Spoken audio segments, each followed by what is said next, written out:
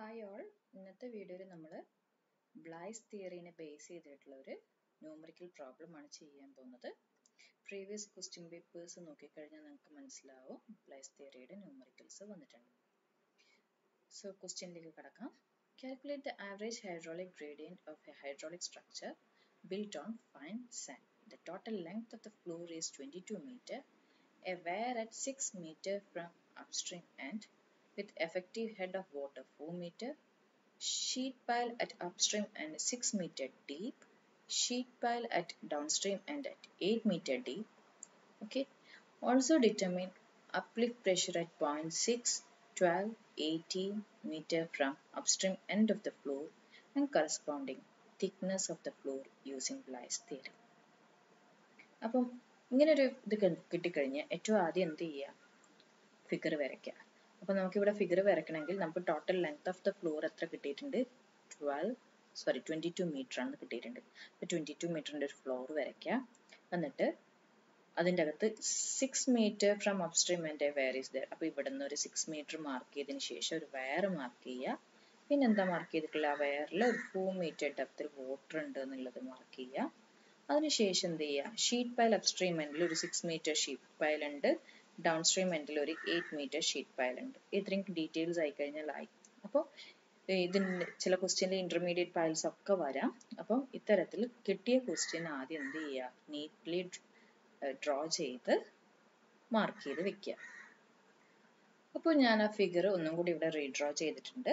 അതായത് ഒരു 4 മീറ്റർ ഹൈറ്റിൽ വാട്ടർ ഹെഡ് ഉള്ള ഒരു വെയർ 6 മീറ്റർ ഫ്രം അപ്സ്ട്രീം സൈഡിൽ മാർക്ക് ചെയ്തിട്ടുണ്ട്. ഈ ഫ്ലോറിന്റെ ലെങ്ത് 22 മീറ്റർ ആണ്. അപ്സ്ട്രീമിൽ ഒരു 6 മീറ്റർ ഡെപ്തിലുള്ള ഷീറ്റ് പൈലും ഡൗണിൽ ഒരു 8 മീറ്റർ ഡെപ്തുള്ള ഒരു ഷീറ്റ് പൈലും മാർക്ക് ചെയ്തിട്ടുണ്ട്. പിന്നെ നമുക്ക് വേണ്ട പോയിന്റ്സ്, അപ്ലിഫ്റ്റ് പ്രഷർ എവിടെയൊക്കെ കാൽക്കുലേറ്റ് ചെയ്യണം, 6 metre, 12 metre and 18 metre അതടക്കം mark ചെയ്തിട്ടുണ്ട്. അപ്പോൾ അത് നമുക്ക് പെട്ടെന്ന് കണ്ടുപിടിക്കാനായിട്ട് let this at 6 meter let it be point A, at 12 meter let it be point B and at 18 meter let it be point C. അപ്പോൾ point A B സിയിലെ uplift പ്രഷറും കൂടി നമുക്ക് കണ്ടുപിടിക്കാനുണ്ട്. ഓക്കെ, അപ്പോൾ നമ്മൾ പ്രീവിയസ്ലി ബ്ലൈസ് തിയറി വരയ്ക്കുമ്പോൾ നമ്മൾ അതിൻ്റെ ഹൈഡ്രോളിക് ഗ്രേഡിയൻറ്റും കൂടി വരച്ച് കാണിച്ചിട്ടുണ്ടായിരുന്നു അല്ലേ. സി, ഇവിടെ നമ്മൾ എക്സ്പ്ലെയിൻ ചെയ്തുകൊണ്ടിരുന്നപ്പോൾ നമ്മൾ എത്രയാണോ വാട്ടർ ഹെഡ് ഉള്ളത് അതിന് ഈക്വലൻ്റ് ആയിട്ട് കോൺസ്റ്റൻ്റ്ലി ഡിക്രീസിങ് റേഞ്ചിൽ നമ്മൾ ഡൗൺവേർഡ്ലി റെഡ് മാർക്കിങ്സിൽ നമ്മൾ അതിൻ്റെ ഹൈഡ്രോളിക് ഗ്രേഡിയൻറ്റ് ഏറ്റവും കൂടുതൽ, suppose if it is having A height H at the extreme, അത്രയും തന്നെ uplift pressure from downward direction to upward, from downward to upward ഡയറക്ഷനിലേക്ക് act ചെയ്യുന്ന രീതിയിൽ അതങ്ങനെ ആക്ട് ചെയ്ത് കോൺസ്റ്റന്റ് ഗ്രേഡിയൻറ്റ് ലൈനിൽ താഴോട്ട് പോയി ഡൗൺ സ്ട്രീം എൻഡിലേക്ക് ആകുമ്പോഴേക്കും ഓൾമോസ്റ്റ് സീറോയിലേക്ക് എത്തുന്ന രീതിയിൽ നമ്മൾ ആ ഹൈഡ്രോളിക് ഗ്രേഡിയൻറ്റ് വരച്ചിട്ടുണ്ടായിരുന്നു. ഇതേ ഹൈഡ്രോളിക് ഗ്രേഡിയൻറ്റ് നമ്മൾ ഇപ്പോൾ പറയുന്ന ന്യൂമറിക്കലിനും കൂടി ഒന്ന് ഡ്രോ ചെയ്യുകയാണ്. അപ്പോൾ ഇവിടെ നിങ്ങൾക്ക് കാണാൻ പറ്റും, ഞാൻ ഈ റെഡ് ഡോട്ട്സ് ആയിട്ട് വരച്ചിരിക്കുന്നതാണ് ഹൈഡ്രോളിക് ഗ്രേഡിയൻറ്റ് ലൈൻ. താഴേക്ക് വരയ്ക്കുന്നതിന് പകരം ഈ ഫ്ലോറിൻ്റെ അപ്സൈഡ് ഡയറക്ഷനിൽ തന്നെയാണ് വരച്ചിരിക്കുന്നത്. അപ്പോൾ ഒറിജിനലി നമുക്ക് സ്റ്റാർട്ടിംഗ് പോയിന്റിൽ നമുക്ക് 4 മീറ്റർ ഹൈറ്റിലാണ് നമ്മുടെ ഹൈഡ്രോളിക് ഗ്രേഡിയൻറ്റ് ലൈൻ ഉള്ളത്. ഓക്കെ, പക്ഷെ അപ്സ്ട്രീം സൈഡിൽ തന്നെ ഒരു ഷീറ്റ് പൈൽസ് ഉണ്ട്. അപ്പോൾ ഈ ഷീറ്റ് പൈൽ കാരണം ഒരു ഡ്രോപ്പ് ഓഫ് ഹെഡ് ഉണ്ട്.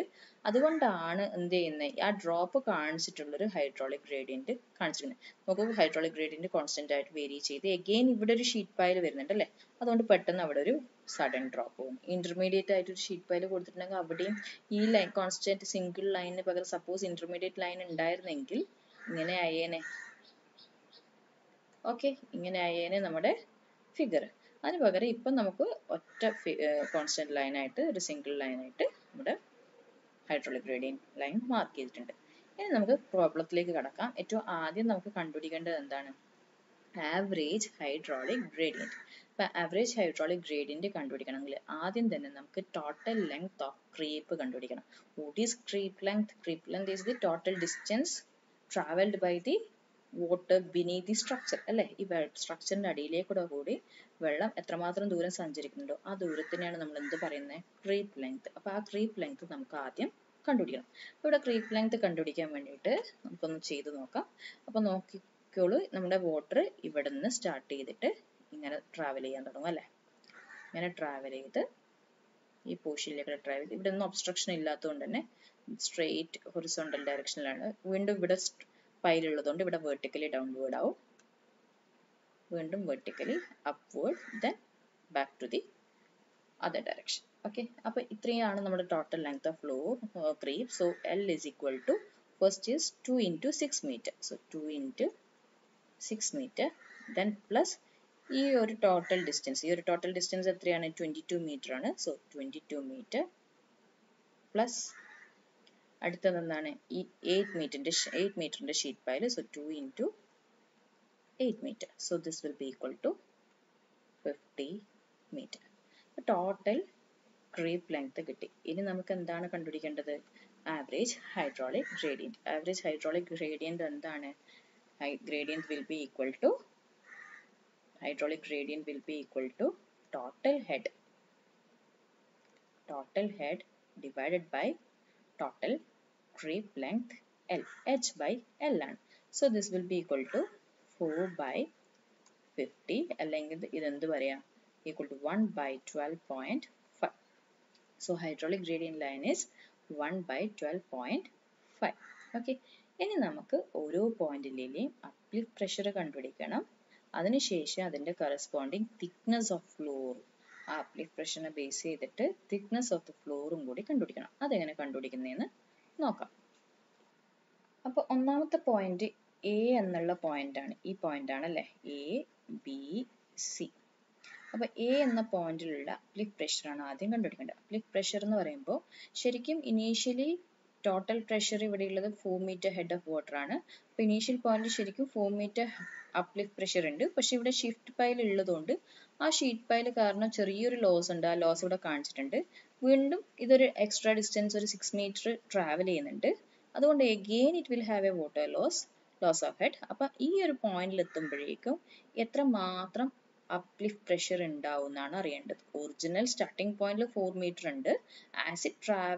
As the distance move forward, uplift pressure കുറഞ്ഞു വരും. ഓക്കെ, അപ്പോൾ ഈ പോയിന്റ് എയിലുള്ള uplift pressure എത്രയാണെന്നാണ് നമുക്ക് കണ്ടുപിടിക്കേണ്ടത്. അപ്പോൾ ആദ്യം നമുക്ക് അവിടം വരെ എത്രമാത്രം വാട്ടർ ട്രാവൽ ചെയ്ത ഡിസ്റ്റൻസ് എത്രയാണെന്ന് നമുക്ക് നോക്കണം. അപ്പോൾ ആദ്യം നമുക്ക് അത് നോക്കാം. What is the travel distance of water up to point A. So up to point A, the travel ചെയ്ത ഡിസ്റ്റൻസ് പറയുന്നത് 2 into 6 ഷീറ്റ് പൈൽ ഫുൾ ആയിട്ട്, ഫസ്റ്റ് ഷീറ്റ് പൈൽ ഫുൾ ആയിട്ട് കവർ ചെയ്തിട്ട് പിന്നെ ഈ ഒരു ഡിസ്റ്റൻസും കൂടി ട്രാവൽ ചെയ്തു പ്ലസ് 6. അപ്പോൾ 12 plus 6 equal to 18 meter സഞ്ചരിച്ചു. അപ്പോൾ ഈ 18 meter സഞ്ചരിക്കുമ്പോൾ automatically there will be a head loss. So head loss will be there. Okay, head loss will be there. അപ്പോൾ ആ ഹെഡ് ലോസ് എത്രയാണെന്ന് നമുക്ക് നോക്കണം. എത്രയായിരിക്കും ഹെഡ് ലോസ് എന്ന്. ഓക്കെ, അപ്പോൾ അതെങ്ങനെ കണ്ടുപിടിക്കാം? അത് കണ്ടുപിടിക്കണമെങ്കിൽ നമുക്ക് എന്ത് ചെയ്യാം? Head loss will be equal to, okay, നമുക്ക് ഇവിടെ നമ്മൾ അറിയാം total head divided by total creep length into distance travelled. Distance travelled എത്രയായിരിക്കും? ഡിസ്റ്റൻസ് ട്രാവൽഡ് 18 ആണ്. Okay, so this will be equal to 4 by 50 into 18. ഇത് എത്രയാണെന്ന് നോക്കിക്കോളൂ. So the answer will be equal to 1.44. അപ്പോൾ ഈ ഒരു ഡിസ്റ്റൻസ് ട്രാവൽ ചെയ്ത് കഴിയുമ്പോഴേക്കും ഒറിജിനൽ 4 meter നിന്ന് ഒരു 1.44 meter ഓൾമോസ്റ്റ് ലോസ് ആയിട്ടുണ്ട്. അപ്പോൾ റിമൈനിങ് വാട്ടർ മാത്രമായിരിക്കും എന്ത്? ഈ 4 minus 1.44 ആ വാട്ടർ മാത്രമായിരിക്കും എന്ത്? Upward force exert ചെയ്യുന്നുണ്ടാവുക. അപ്പോൾ അപ്വേർഡ് അൺബാലൻസ്ഡ് ഹെഡ് എത്രയാണെന്ന് നമുക്ക് നോക്കണം. അപ്പോൾ അതൊന്നും കണ്ടുപിടിക്കാം. What is the unbalanced head over point A? അത് നമുക്ക് directly either we can directly write it as 4 minus 1.44, this is equal to 2.56. Okay, അതല്ലെങ്കിൽ നമുക്ക് എപ്പോഴും ഹെഡ് ലോസ് കണ്ടുപിടിക്കണം എന്നില്ല. അതല്ലാതെ ഡയറക്ട്ലി അൺബാലൻസ്ഡ് ഹെഡ് കണ്ടുപിടിക്കുക. And unbalanced head H1 is equal to 4. Okay, 4 into 1 minus distance travelled by total head. So sorry, total distance travelled by total distance. Again wait, so I can write it as distance travelled is 18 divided by total distance. Total distance is 50. So this is equal to 2.56. ഒന്നിക്ക് ഇങ്ങനെ കണ്ടുപിടിക്കാം, എത്ര head loss ഉണ്ടെന്ന് നോക്കിയിട്ട് അങ്ങനെ കണ്ടുപിടിക്കാം. അതല്ലെങ്കിൽ ഇങ്ങനെ കണ്ടുപിടിക്കാം. Okay, 4 into head into 1 minus distance traveled by original distance. Okay, അപ്പോൾ നമുക്ക് ഇത്രയാണ് നമ്മുടെ അൺബാലൻസ്ഡ് ഹെഡ്. അപ്പോൾ അൺബാലൻസ്ഡ് ഹെഡ് ഇത്രയും വാട്ടർ അപ്വേർഡ് ഫോഴ്സ് ആയിട്ട് ആക്ട് ചെയ്യും.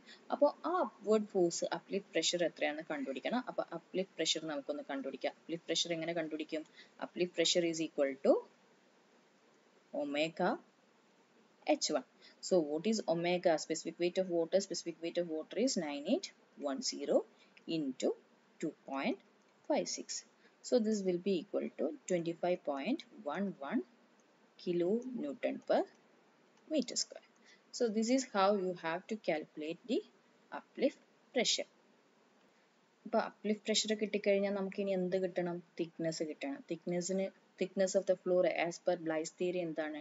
T is equal to 4/3 into H1 by rho minus 1. അല്ലേ?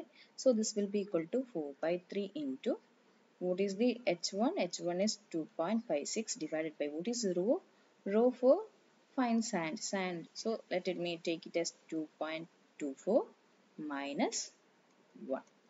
Okay, substitute like this and calculate it. You will get the answer as 2.76 meter. അപ്പോൾ ഈ ഒരു 6 meter പോർഷനിലുള്ള floor thickness എത്രയായിരിക്കണം? 2.76 meter. Similarly നമുക്ക് അടുത്ത point കണ്ടുപിടിക്കണം. അടുത്ത പോയിന്റ് എന്ന് പറയുമ്പോൾ എന്താണ്? Uplift pressure at point B 12 meter from upstream.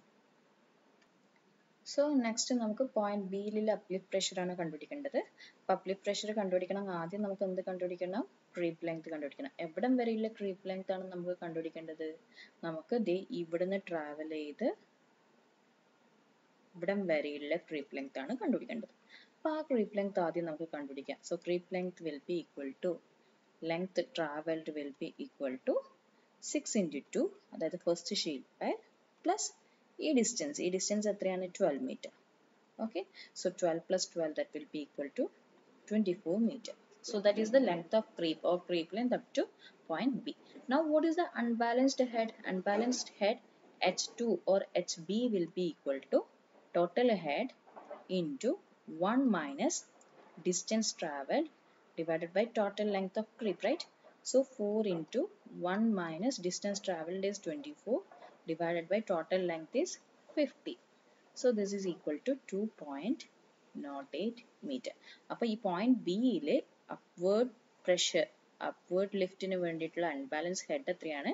2.08 meter ഉണ്ടാവും. അപ്പോൾ ഈ 2.08 meter water head will create an uplift pressure. How much? That uplift pressure will be equal to omega into H2, right? So omega into H2, that will be equal to 9810 into 2.08. So this will be equal to 20.4 kilonewton per meter square. അപ്പോൾ ഇത്രയും പ്രഷറിനെ withstand ചെയ്യാൻ വേണ്ടി sufficient thickness ഉള്ള floor length നമ്മൾ താഴോട്ട് act ചെയ്യണം. അപ്പോൾ ആ ഫ്ലോർ ലെങ്ത് എത്രയാണെന്ന് നമുക്ക് കണ്ടുപിടിച്ച് നോക്കാം. So that will be equal to T is equal to as usual 4/3 into H2 by rho minus 1. Right? So this will be equal to 4/3 into 2.08 divided by 2.24 minus 1. So the answer will be equal to 2.23 meter. So this much thickness flow has to be given. Now if you see for the third point at C. അപ്പോൾ C പോയിന്റിൽ നമുക്ക് ആദ്യം തന്നെ കണ്ടുപിടിക്കേണ്ട എന്താണ്? Creep length. So creep length എന്ന് പറയുമ്പോൾ distance travelled from starting point two point C വരെയുള്ളതാണ് നമുക്ക് കണ്ടുപിടിക്കേണ്ടത്. സോ ആ ക്രീപ്പ് ലെങ്ത് എത്രയാണെന്ന് നമുക്ക് കണ്ടുപിടിക്കണമെങ്കിൽ, so L distance traveled, this will be equal to 2 into 6 plus ഇവിടുന്ന് ഇവിടം വരെയുള്ള ഡിസ്റ്റൻസ് എത്രയാണ്? 18 meter ആണ്. So 18 meter. So 12 plus 18 meter, that is equal to 30 meter. 30 meter ആണ് ക്രീപ്പ് ലെങ്ത്. ഇനി അൺബാലൻസ്ഡ് ഹെഡ് H3 നമുക്ക് കണ്ടുപിടിക്കാം. So 4 into 1 minus distance traveled by original distance. Okay, so this will be equal to 4 into 1 minus 30 divided by 50. So the answer will be equal to 1.6 meter. Okay, based on this, നമുക്ക് 1.6 meter water head ഈ പോയിന്റിന് മുകളിലോട്ട് act ചെയ്യുന്നുണ്ട്. അതിന് corresponding uplift pressure കണ്ടുപിടിക്കണം. So uplift pressure will be equal to omega h3. So this will be equal to 9810 into 1.6. So this will be equal to around 15.7 kilonewton per meter square. ഇത്രയും pressure എന്ത് ചെയ്യും? Uplift pressure ആയിട്ട് act ചെയ്യും. Based on this, again we have to calculate thickness of the floor. So thickness of the floor will be equal to 4 by 3 into h3 by rho minus 1, right? So this will be equal to 4 by 3 into what is h3? h3 is 1.6 divided by 2.24 minus 1. So 1.24, right? So this will be equal to 1.72 meter. So additionally 1.72 meter thickness of floor has to be given over at this point. ഇങ്ങനെയാണ് Blighs theory വെച്ചിട്ട് problem ചെയ്യേണ്ടത്. C previous question paper ഇതേപോലത്തെ problem അവിടെയും ചോദിച്ചിട്ടുണ്ട്. Solve ചെയ്യാൻ പറ്റുമോ എന്ന് ശ്രമിച്ചു നോക്കുക.